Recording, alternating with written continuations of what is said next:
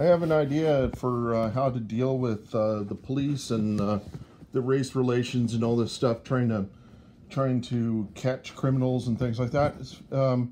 This is an idea, and I don't know if they've tried this before, but how about a mandatory dress code? Require of the community to negotiate with them, determine what is a good dress code, and in this dress code, it has to make it completely.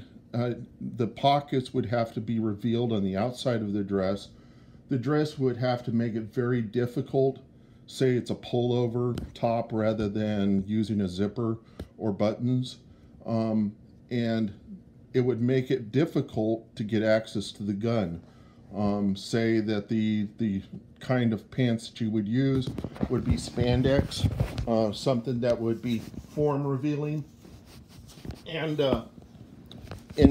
you would have a reason to suspect that someone is a criminal if they didn't abide by the dress code. And then you would put signs up all around the community that says we enforce a strict dress code, and then give like a special little code that would you would point your cell phone at, and it would help you to determine what the mandatory dress code was, to avoid getting stopped by policemen. Also, if anybody's carrying extra baggage with them, that they use a wheel cart, and that their luggage have padlocks on it. See, what you're doing is you're reducing the accessibility factor, making it easy to conceal a weapon, making it easy to access a weapon. If you reduce, and the other advantage of this is that if you pull somebody over, well, not for a car, but if somebody's walking on the street and they're not abiding by the dress code, you can bring them over and say you're not abiding by the dress code, and then they don't have the point, or they can't take the approach that you stopped them over because of race, but because of dress code. So dress code is something you can change. Race is not something you can change. And so they have the power to change their dress code. They don't have power to change their race. So you can't stop them on race, but you can stop them on dress code. That's some they can control. And if you tell the community there's a specific dress code and everybody abides by that, then you can determine who's a part of your community. For one thing, you can identify foreign people that are not from your community that are there. If they get stopped there, they don't have a reason of race. The police can just point out that you're not abiding by the dress code.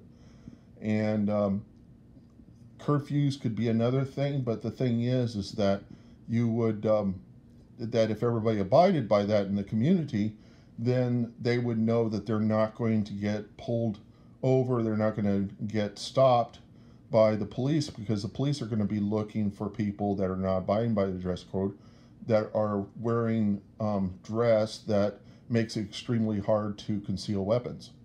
And the people can't be carrying around, they could be carrying around a boombox or something like that, but it would make them more suspect the more things they have on them. If somebody's walking down the street and they simply have the dress code, then and they understand that the police would stop them if they didn't have a necessary dress code. If they had anything extra, I guess that would prevent you from carrying groceries home. But then I said you could have a lockbox and put a padlock on it and wheel your groceries home. Why hold them in your hands? If somebody's going to confront you with a gun, if you're holding your groceries in your hands, then you're empty-handed. You're a sitting duck. You don't have the option to use your hands. Okay. So it makes you more susceptible and vulnerable if your hands are accessible. If your hands aren't accessible to dealing with the situation, like picking up a rock and hitting the guy over the head, you can't do those things because you're holding groceries. And so the thing is that the cops can pretty much avoid the excuse that they're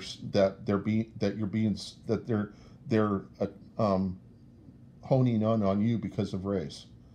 Um, it doesn't give you that card to play, and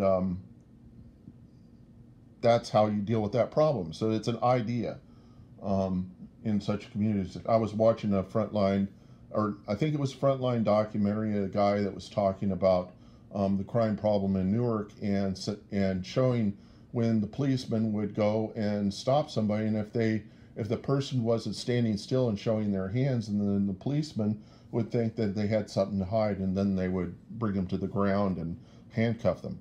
Um, but how many of these? I don't know if they've tried a dress code. You know, it's a method of dealing with such situations.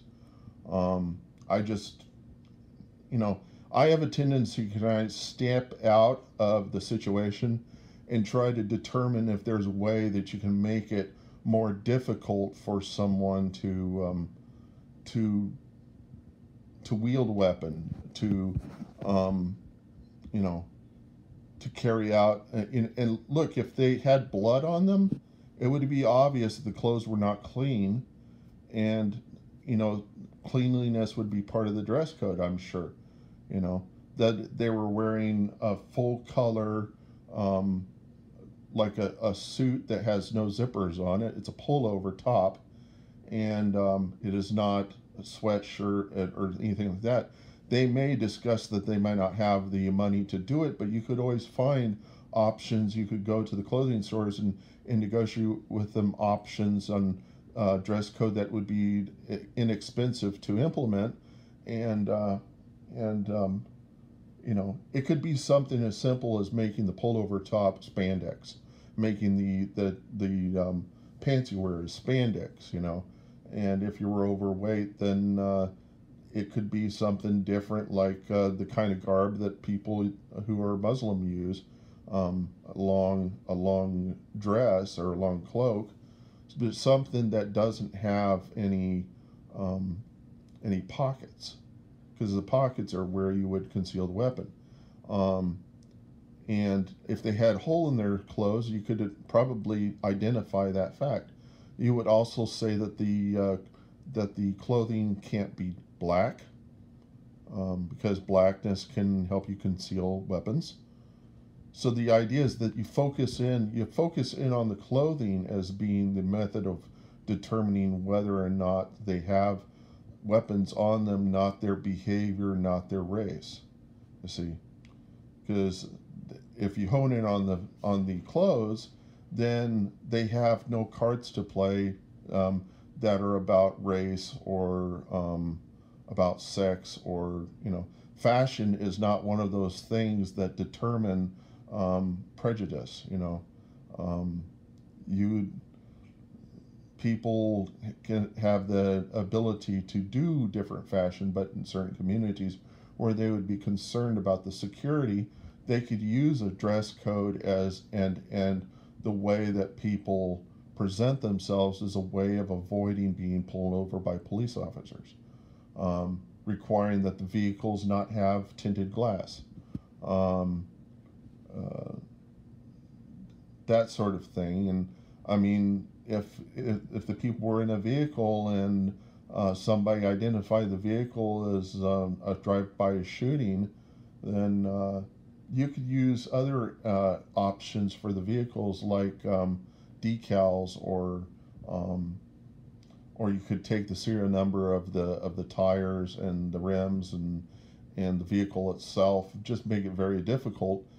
Even plant on the vehicle special, you know, if you could spray on a particular type of symbol or something that you could only see, say, under a ultraviolet light, or maybe it's just microcode, or maybe it's just a chip located in a particular part of the vehicle that the person wouldn't know about, and they couldn't. I mean, it's not going to prevent their ability, but it will permit you the ability to identify their vehicle, you know, and not disclose to them what it was that you the information you collect about their vehicle to determine so they wouldn't know what to conceal on the vehicle. And if they were to use the vehicle, well, you could impound the vehicle. That's one thing to do. But if they were to get the vehicle back, then you would collect certain information about the vehicle and make it very difficult for them to eliminate the identity of the vehicle. So the next time a crime is performed and it still has the same ownership and all that stuff, they would be more suspect, you know. And so you focus on the things, you don't focus on the people, okay? You would focus on ownership, but that's still not race. It's not discrimination by race. I don't think you could discriminate by fashion unless they were Muslims, but, you know, in this day with COVID, people can hide their face, they can hide, you know, it's going to make it a lot easier for Muslims to be a part of the communities. And I think that's a good thing, actually, that anybody could dress like a Muslim. And that would probably make it a lot easier for Muslims to accept our society, because the reason why they dress that way is to prevent the men from lusting after the women. It's really to protect the women, to protect to prevent men from wanting to, say, rape them or something like that. If they're covered well, then there really is nothing about them that would make them attractive to the men. And that's the reason why their religion is that way, why they require that kind of garb, I'm sure, is to prevent that kind of behavior, you know, to make it really easy for people to be more focused on their God than to be focused on their presentation. And for women, if you look at the sex symbol for a woman, what it is it's a vanity mirror. For a man, it is a spear and a shield. That's what those symbols represent. That's how you know which one was which. And the thing is that it's always, I guess, been true that women tend to be concerned about their looks. And if they're covered with garb, then they don't really have to prepare their makeup or anything. They can go out and be businesswoman and not be discriminated against, you know, because they're really covered up. They just, it's I think it's a good thing. And I think that when we look at the Muslim people, just because of their change in garb, we could be inspired by their fashion. You know, this could be a good thing to be inspired by. It could form the way that people dress in the future, that we take on part of their garb. That would be, I think that would change their viewpoint on us, is if we started looking more like them. And that's how you eliminate the boundaries between races. You eliminate the things that people can discuss as being race related. You know, the more closer you can come to realize that people are like yourselves, the more you're going to eliminate the prejudice and the racism. Another thing I know of people in the South is they don't tend to leave the country. They don't tend to go out and visit other nations and explore. They tend to live in the South most of their life.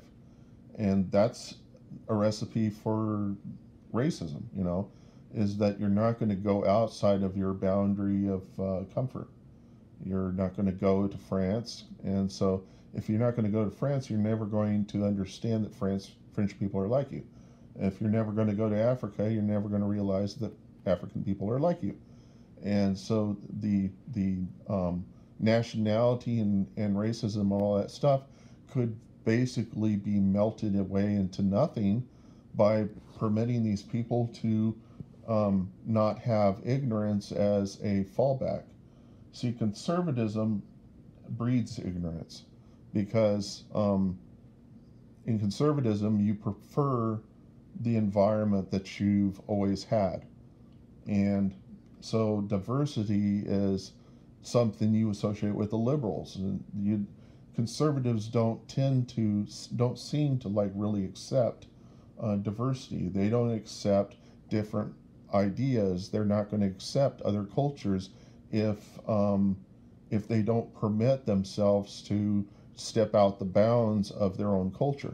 And that's kind of what conservatism does. It is not good. It's best to be a combination of a conservative and a liberal. The conservative strong point is standardizing, making things, having set standards of things that should always be true. And those are the things you should be conservative on, not conservative on a preference for a tradition, a preference for a behavior, a preference for things like that. You should be conservative on the points of finding things that work and sticking to them, identifying good ideals and sticking to them. That's a good way of doing conservatism. Complacency is really bad, okay? And the other thing is that there are conservative, fiscal conservatives, business conservatives that will do things that are very liberal, such as what Tyson does to the people that raises its chickens. They don't give them incentives. What they do is they take money from the people, that they penalize the people who don't produce enough chickens. They take money from them, or they don't pay them enough. They're essentially taking money from them, and then they're redistributing it to the people that do well, which is socialism. And but I'm sure Tyson thinks of them as fiscal conservatives, and it's a two-faced approach. It's like they're going to be liberal whenever it's in their favor, but they're going to be conservative when they're doing public relations, because they're in the South, or they're among people who prefer a conservative approach, embracing things that have always worked, and doing things and good in that. But it doesn't seem like even the conservative Christians don't even really read the Bible, it seems, or even like really consider all of the attributes of what had been done in the New Testament, or even understand that the Old Testament is not that Christianity is not about following law. The whole Old Testament, the idea behind the Old Testament is that you can't live by a theocracy. You can't have God there the whole time guiding you all the way and holding your hand. It doesn't work. Hand holding doesn't work. And laws don't work, because somebody's going to find loopholes, and they're going to use those loopholes to justify actions that are outside of the intent of the laws in the first place.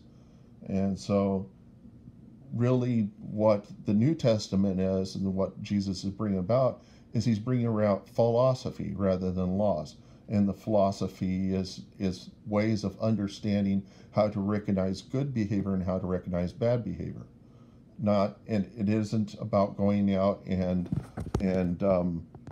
being aggressive towards somebody and forcing them to abide by a law, because laws don't work. Behaviors work. Recognizing behaviors is the way that you avoid people who have bad behavior. You don't hang around them. That's how you're able to maintain your to maintain the people, and being involved with the people, and changing the behavior, changing the culture. Anytime you come in contact with somebody that's of a different culture, you're going to find things that are differences between you, and that may give you an excuse, a reason to doubt them. And it is not a good way of dealing with culture. The best thing to do is to find where you meet, where you intersect, and then to limit your own culture to meet the culture requirements of the culture come in contact with, at least enough just to get them to understand your culture. And once they understand, they may actually take on the attributes of your culture once they're within your country, you see. But by meeting them halfway, it's good apologetics. It's a good way of bringing people to the table, bringing people to your point of view. And the problem with the conservative viewpoint is that if you don't abide by our law, then you might as well not be here. That's a very aggressive and a very it's unkind. It's a very it's a viewpoint. It's offensive. Okay. Now people will tell me it's offensive to talk politics and religions, but all in all, both politics and religion is philosophy. It's ideas. And if you're not capable of spreading ideas, then you're not communicating. And communication is the basis of most divorce. It's a lack of communication that brings people to divorce each other, is because they have the incapacity to actually hear each other, to perceive what the other is saying. And the reason why is because they've had so many arguments and they've developed ideas, and they haven't developed the idea that the other person might have developed a different idea around what they're saying.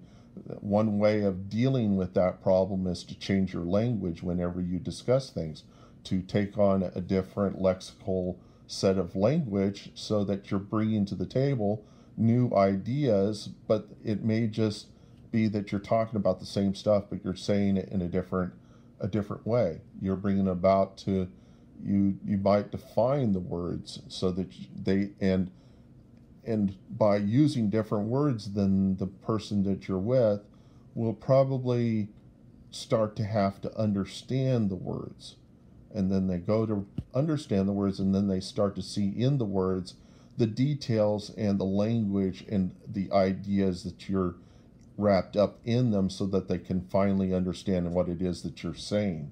Because it may be a problem with the culture that you took them out of and married them from, that is preventing them from actually hearing what you're saying.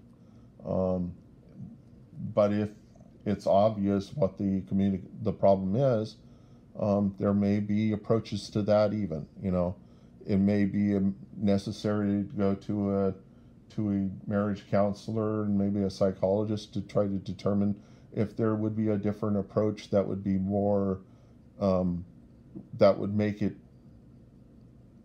comfortable for each party. But it says, and I keep bringing this up, that Jesus said to Peter when Peter cut off the ear of the soldier, and this is just an idea. It's not whether or not it's true. It is an idea. It's philosophy. Okay, and so a lot of stories and cultures are to express philosophy. It's not to express whether or not it's true. It's to express the philosophy, the ideals. Okay, and just as Jesus said to the apostles, take of my flesh and eat it, take of my blood and drink it. They thought he was talking cannibalism at first, and then after a while they came to the realization that he was communicating an idea through just a different set of words. And he had loaded up into these words different meanings so that he could present an idea to them that they would not otherwise have been able to accept. Had he done it by other means, it probably would have been too complex to describe. And so the solution there is to bring about a different language, a different way of expressing yourself. But anyhow, so the thing is that I think how we could improve the South is by making Southern people more versed in education, becoming more educated, requiring better education, requiring possibly an extra language, possibly becoming more versed, and not just accepting people who have dropped out of junior high or college. Out of high school. That people have at least had high school, and if they haven't had high school, then you push them back into school. I know it's the thing is that if people don't have the capacity to go through school, then they don't really have the capacity to survive in our society unless they are to be taken care of by others. They're going to become homeless. They're going to become parasite. They're going to have a parasitic lifestyle where they're living off of their parents, and that, see, what you do there is that you're making the parents responsible for the children. The children have to get educated, because if they fall out of school, then they become dependent on the parents, and then the parents have an ultimatum. They can either take care of the children, or they can send them to foster care. See, and if they're old enough that they're beyond the age of 18, then the government might require them to go to school in order to take on a job, and then you put in the requirements for all jobs that people be educated up to a high school level. And in that, by becoming more educated, becoming a little bit more intellectual, they're able to take on different cultures of people coming into the country. They're able to understand. They can't claim ignorance. And the worst part of conservatism is claiming ignorance. It's hiding within the bounds of conservatism and remaining ignorant, having a simplicity of presentation. Simplicity is fine whenever people are interacting, but if they don't have the proper, if they're not able to describe themselves, unless they're handicapped, there's really no excuse for it. It is their preference to be ignorant. And if they're going to prefer to be ignorant, then the employees have the capacity to prefer to pay them less, to prefer to and the thing is that they become the poverty, they become the poor, and they have no excuse to say that they couldn't do it better, and that is to accept the education. We not need to offer them the education, the capacity to do better, but they shouldn't have the capacity to use cards like race and use, if it's something they can change, they can't use that card. If it's something they can't change, then that's something they can use as discrimination. Discrimination should only be about things that can't be changed. I mean, yeah. If you can change something, then that's not reasons for discrimination. However, religion is, and because there are people who can't change religion, because some religions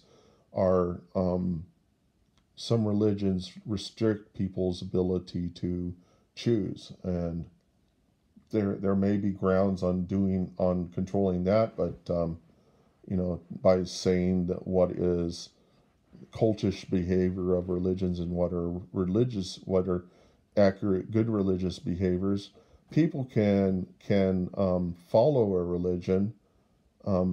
It's philosophy, it's ideas, it's when you have a certain behavior, you can't discriminate somebody on behavior, and religion is behavior. You can discriminate people on not abiding by dress codes and things that are important to a community of the place where you live, just the same way that you can't have a house with a lawn that's going out of control. However, what you could do is you could add little things that if your lawn is going to be out of control, at least put shrubs around it, or a picket fence, so that it hides that from the people on the street, so that people are not bothered by the way your house looks, that you're hiding the ugly features. And so, there are some people that, even in religions, that on a sabbatical year, you have to let your land go fallow. And so your land is going to go out of control. And then the government comes in and says, well, you can't let your land do that. That's a religious discrimination. See? And so then you would probably just have to put a fence around your land. and that's the way that you could be permitted to live by that standard and still be compliant with the guidelines of the particular county. Um, and then you could have inspectors that would go throughout the states and stuff to determine if the sorts of dress codes or the various ways that they're trying to maintain maintain it a form that people can control, but permits them to crack down on crime, to identify people that are outside of their community, to be able to track the people that are strangers. They can they can do that, and then you don't have those cards that you can put out that it's about race or it's about sexual practice, it's sexual identity. If somebody chooses to be transsexual, at least abide by the dress code that they're going to pick. You can't discriminate them on their sexual preference. You can't discriminate them on the way that they want to look, in terms of whether being a female or male. You discriminate them based upon whether or not they're abiding by the standards that the community has set up for dress code in order to prevent the accessibility to weapons and the accessibility to hiding places for drugs and things like that. Now, my stance on drugs is that what we really should implement in this country is the kind of ways that they deal with drugs in Amsterdam. They don't let people do cocaine anywhere. They let people do cocaine in the back of a bar, and you can only do a certain amount of cocaine. You can't just overdose on cocaine. You can only do a certain amount, and that's the amount to get a hit, okay, to get your fix. And if you do that, then people are still able to get access to their drugs. And I really think people should be able to access cocaine the same way that people are able to access alcohol or cigarettes. And I mean, cocaine, all those are destructive. Marijuana is the only one that's not really all that destructive to people. And we have a stigma in our country against drugs. And look, if God didn't want people to have drugs, he wouldn't have created these plants. I mean, the poppy is just so obvious that it's got medicinal drug values to it. It's been made for the opiate. And the opiates are used in our hospitals in order to treat people who undergo painful surgery. And so if that was not something that God wanted us to have, why would he have created it? If our genitalia were not accessible to our hands, why would masturbation be a problem? Why would, pornography is a problem if you consider that it might cause you to lust after somebody else's partners, you see. And when it says in the Bible that you look at a woman, if you look at a woman, you've committed adultery. Keep in mind that if you were to look at a woman when that was written, you're not looking at a picture of a woman, you're looking at a woman, okay? And you're expressing with your eyes, you've already committed adultery. Looking at a picture, I don't see as the same thing, And it's open to interpretation. And it also says in the Bible, anywhere two of you are, there I am. That means that if any of you agree on something, then Jesus has the capacity to be there with you in deciding it, okay? So the Christian religion is open up to culture differences, It can travel with the culture. The overall point is that you understand that you are free from discrimination by God, and that the only stipulation is that you love people and you treat them as you do yourself. So pornography is not a problem. The acts that are performed in the pornography are a problem. because the people, what they're doing to each other is nasty. But there are ways of getting around that. If you look at VR porn, Check VR is doing kind of a VR porn that I particularly like, and it is just basically intimacy. It's just being close to a beautiful person, and you might masturbate to that, and you get your fix, and you're out of there. But you're not compelled to go and do it with your neighbor's wife. It's coveting. It's the only way that you could take this a bad way is to say that that lust or whatever would cause you to pull you away from God. And so that is but I mean, you just look at King Solomon, you look at King David. David had 5 wives. How do you get over the idea that David had polygamy? There's advantages to polygamy whenever you're a king, and that is that you have those 5 wives that are going to bring about a kind of a democracy, because they're each going to have a viewpoint, and your decisions are going to be weighed by those wives. Okay, that's a way, and that's the reason why you need to permit polygamy among people in the Middle East, is so that they can bring about democracy into their nation through the women that are married, that men marry, and the men will come to respect them the same way that Esther was respected in the Old Testament.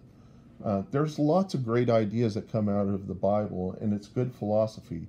There's no real reason to discount it because you don't believe that the things actually occurred or things like that. It's ideas, and they're loaded ideas.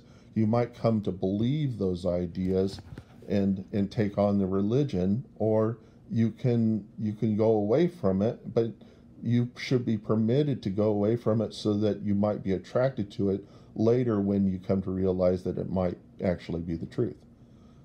So that's the thing about philosophy is that you share it, and people will determine among themselves what works and what doesn't, what's good and what's bad. And if the Christian philosophy is dominant in our world, it's probably because it works. And that's where the conservatives would have a strong point. But then you have to do the iron sharpens iron. You have to understand something about their religion, about their culture, so that you can keep them in check. If they come towards you and they say something, then you have to say, like if they're super self-righteous and they come out and they say, well, you're going to hell, and then I say, you're doing the exact same thing the Pharisees were doing. This is the reason why Jesus had this viewpoint. If they're saying, well, buy the Christian books, the Bibles in our church, and I said, well, then you're doing what the money changers were doing when Jesus went and overthrew the tables. You could have a different viewpoint, and you could cause them to think about their religion. It makes them better at their religion. It makes them more conservative, because they think by being conservative, they think they've come to water down their own conservatism. And so you're putting them in their place. You're getting them to understand that they're not abiding by what they think they are, that they're using vanity, and that's what the Pharisees did. They used the way that they looked to influence people. They did, but inside, according to Jesus, they were filled with so much filth. And it's like, how can you say this to people whenever inside you were this way? And there's a part in the Bible that says even the things that you have hidden, that someday they will be shouted from rooftops. And so my approach to that is that the little thing that I've hidden from the world, I'm just going to make them known, because I just want to diffuse the potential for blackmail in the future. If people understand the things I'm saying to be true, then they're really not going to be able to have much of a point to blackmail me, because then they would have to prove to me that I didn't have just points of view. If I don't have a just point of view, then I would want people to rebuke me and to give me different viewpoints, and I would be receptive to that. I would be listening to them. But the thing is that we don't listen enough. We choose to hear what we want to hear, and that's what's ruling pretty much our country is that we are getting on the internet and we're picking and choosing who we want to listen to, and we're trying to find those loopholes, the things that we can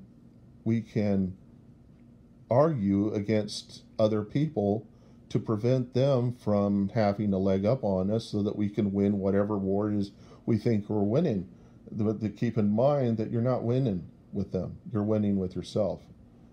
And it's a form of self delusion. It's kind of lying to yourself, really. And it's lying to yourself that you think that you're going to have influence, and you're not influencing the people that you're trying to influence. You're distancing them. You're making them, and I'm guilty of it myself. I will get upset, but I try not to get upset at people. I get upset against organizations, against collections of people. So I'll say Christians. I won't say specific Christians. I will say Christians.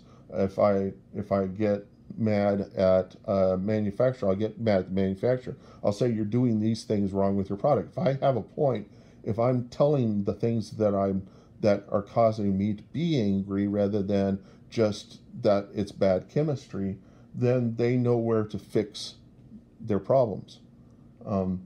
You have to have a point. If you don't have a point, then there's people are not going to listen to you. If there are people discussing their differences between their religions or their viewpoints, and you have that one random guy that comes up and says, who doesn't believe in religion or doesn't believe in the viewpoints, will say, you guys are all crazy. Then you turn to him, all the guys turn to him and say, well, that rules you out. And so that guy just got excommunicated from the whole discussion, you see. And they learned from that. They learned that you can't come in to a discussion among people who are trying to understand each other and tell everybody you're all crazy.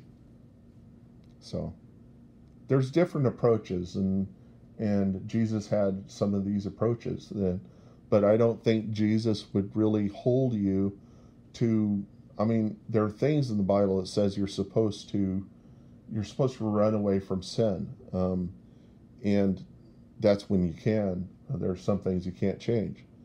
And that's between you and them. I mean, that's between you and God. That's between you and Jesus, you know. And even if you don't believe it now, there's loopholes in there for you that you don't have to live by the Christian example if you don't believe it. If someday in the future you do believe it, or you just end up doing the things that are according to their religion without literally believing it, if somewhere down the road, say on your deathbed, you say you believe, then that's good enough for them. They don't need to have you. And the thing is they can't discriminate against you, saying you're not Christian, because they don't know, you see. So, and I don't think that Christians should have crosses around their necks, because it's really kind of hiding. It's using their religion as a crutch. It's saying, I'm a part of the clique. I don't have any reason to really abide by this clique. Okay. It may say they're a good person, but there are demons that can hide behind crosses too. And so the thing is that determine your Christ-like attributes by how you treat people. Try to treat people better. If you must rebuke, but don't rebuke on points that people can't change. And don't just say that people will never be able to change. I could say that I probably will never buy anything from a certain manufacturer, but that's just a manufacturer. That's not the people. That's the company. That's that company's style. Now, whenever I got a problem with Trump, I will describe what the problems are with Trump, and that's something he can change. But if he doesn't want to change those things, he's not going to make an inroad with me, but he can take it or leave it. It's not going to determine his relationship with God, it's just going to determine whether or not I want to be around him, or even in the country when he's the president. I have that choice, and I'm not any lesser of a human being because I don't like him. You got to love your enemies, but you don't have to. You don't have to hang out with them. Okay, you can love with them. You can love them. You can send them gifts. You can hope that they would become closer to you. But it's just as God is. God isn't going to chase you down. Um, uh, God has got his hand open to accept you, but if you want to go away, he can't follow you because you're against his will. You know, it's so I have the power to evangelize, I know, but I'm not really a very good Christian. I will say that up front that I'm probably kind of on the outside, a Christian on the outside. If I'm a Christian at all, I'm a Christian on the outside. I'm someone who has the potential of going to hell. But the thing is that I'm taking the standpoint that I'm not going to let religion define me. I'm not going to I'm not going to let any of that stuff define me. I'm going to go by my own behavior, and in my behavior, I tend to be very empathetic. There was one time I stepped on a baby bird and cried for 2 weeks. It was a proof to me that I did have empathy, you know. But the thing is that when you've seen enough porn, as much as I've seen, you tend to wonder if you have any empathy, because when you're in the throes of an addiction, the addiction is controlling you pretty much until you get your fix, and then your brain kind of just switches, and you're just like, you don't want to be around it, and you want to go and do something else. But the thing is I come to realization that even if I abstain for a month, I'm back into the throes of it, and I'm even back in the throes of it even stronger. Okay, and it's just going to be a swinging pendulum. And so I've come to realization that I have the capacity to be a bad person, but I'll do it in private, and I'll do it not involving other people.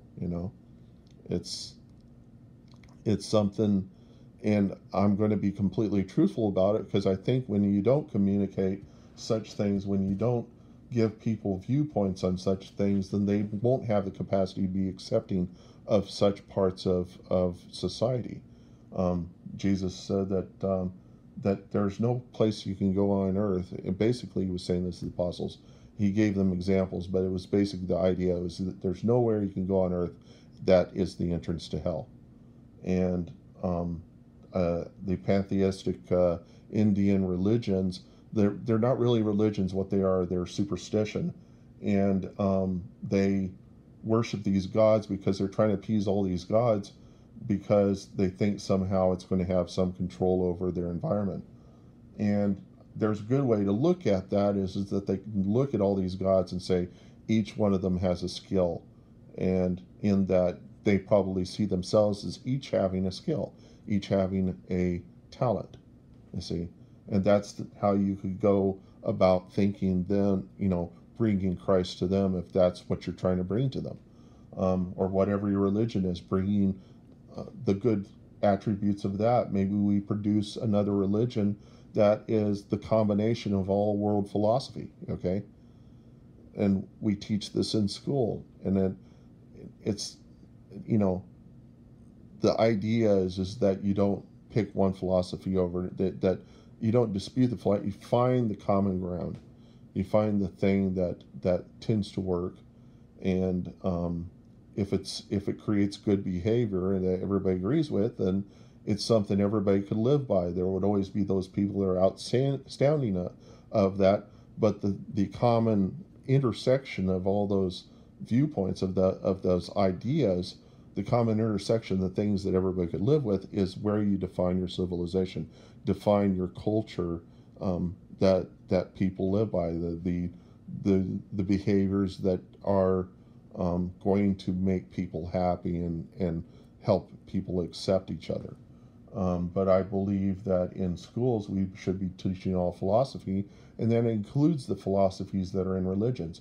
Not you can't take the standpoint that you're not going to learn another person's religion as the basis because you don't believe that it's truth or nothing like that. If you want to be more together with other people, you have to understand their religion. You have to understand their philosophies, and how you negotiate with them is by understanding the complexity, the intersection between everybody, and you come closer based on that. So you're probably wondering where I pull all this from. I don't know where I pull this all from. It's like I've got ideas in my head and they just fire off. And there's something in the Bible that says that when the teacher teaches, the teacher also learns, and that is that teachers, teachers know that when they teach people, they're just thinking on the fly, and they're coming to the realizations. They're learning from the students, but they're also learning from themselves because they're meditating, they're thinking about something, and as they're thinking about it, they're starting to realize things, and then that stuff comes out of their mouth. And that's kind of what's happening with me, is that I don't even realize where all this is coming from. I know that when I collect more information, I understand things a little bit better, and each time I instruct, I elaborate or I change my position a little bit. It isn't that I'm lying, it's that I'm coming to the realization that certain assumptions I had before were incorrect, and so I'll change a little bit all the time. And I think that's good. I think that's okay. I think it's okay if you're thinking on your toes. There's no way you're ever going to be able to research everything, and even if you did research everything, how would you know what is being communicated in the books and rhetoric you're reading? You would have to really intensely study it and see all their interrelationships. The only time to really be that intent on things is when you're doing something that is going to be life-changing, something that is possibly destructive to a person's life. And people in the medical profession can't do such things. They have to research things because the body is not going to change its position based upon what it is, the treatment that you pick. Your body is like a machine. It is going to either accept it or completely not accept it. And when it doesn't accept it, it's called an infection. And infections can be very they can kill you. And so people who are doctors don't have the capacity to be kind of free with their thoughts, and bringing together certain viewpoints. But there is a way to do that. If you're in the Mayo Clinic, how the Mayo Clinic deals with diagnosing patients and things is by bringing together lots of professionals. And you might even bring in a guy who isn't a professional of the sort of being a doctor, is like somebody who's a psychologist or somebody who is a therapist. They might have a perspective that is completely outside the box of the physical, and just dealing with the emotional, dealing with the concerns. There may be something like the idea of being in a hospital room. Maybe it is that they don't like white walls. Maybe they don't like the structure of the room. Maybe they don't like being in a bed. Maybe they would prefer to be on a couch or something like that. I know that I've heard it that in India, when you have surgical work done on you, they have, their hospitals are not like our hospitals. Their rooms are more like hotel rooms, and they have wait staff, and then they have the nurses, and so you're more comfortable I guess, in certain hospitals in India than you would ever be in a hospital in America. And that would be grounds for us to become more aware of how things are in other countries, how they treat people, because it's going to determine whether or not people have their medical work done here or if they're done elsewhere. Okay, and it's going to determine whether or not we, in the future, even though we think we're the greatest economy in the world, that could all change. Our nationalism, the way that we are so intent that our nation is important, that's pride, and pride can lead to war. Um, if somebody disses you, that can be the grounds of a war, you know, and you have to turn the other cheek. You can't let such things be life or death type things, you know. There are different people in the country that are willing to live with different amounts of displeasure, different amounts of respect. You know, some people can deal with not having as much respect. You know, they can become recluse.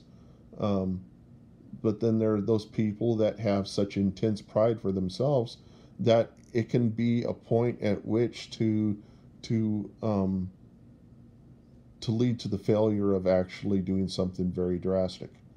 And we need to define, when we're defining what's good behavior and what's good psychology, um, to define what that is, so that people know if there would be any kind of discrimination among the society.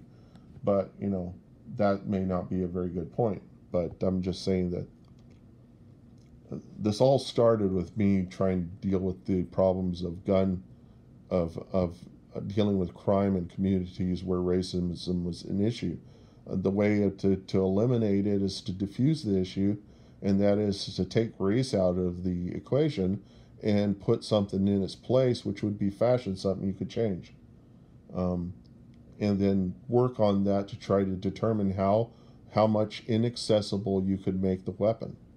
And if the weapon was, say, if it was not in a special kind of case that made it difficult to get into, then that would be grounds for bringing somebody into jail. You know, that you know, if it had bullets in it, that would be another grounds for bringing somebody into jail. You know, it's okay for people to be able to defend themselves, but they could always run away from the person, which is the best approach to dealing with such crime. Is picking out your gun and making a good shot is not the best approach, because you can always kill bystanders. You can kill people behind, because the bullet can go through multiple people. It doesn't stop with just one person. That's the reason why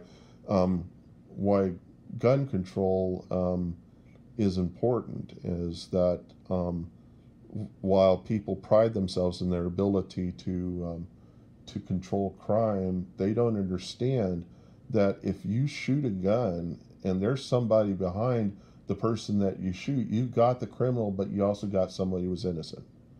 And that's the risk you take, but it's also going to haunt you in the future. And if you think not, there you have empathy. And if you don't have empathy, you're a psychopath. And understand, 60% of the prisoners in jail are psychopaths. If you end up in jail, you're going to end up among psychopaths. And these are people that do not identify with you. A psychopath identifies with themselves. They don't, it's not normal for a psychopath to identify with God, because God is not like them. You know, they only identify with themselves. They are their own God. And so you get stuck with that in a prison. It's going to change your whole viewpoint on your rights as a human, because you lose them when you go to prison. You have to conform to the culture of the inmates, and the policemen are not going to protect you from that. And it's going to really, it could really stress you out. You might just die from the stress. So I mean, that's what I'm saying, that you have to really think about things a little bit deeply. And it helps to listen to people. Like me, I'm not going to have all the answers. I don't even know if I have answers. I just have ideas. Philosophy.